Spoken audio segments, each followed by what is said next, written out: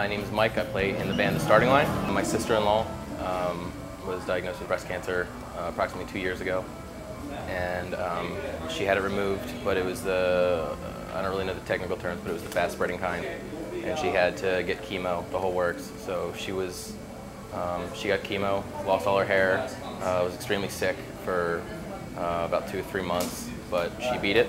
You know, it's not like you feel yourself getting sick or something. It's just, you know, one day all of a sudden you have cancer.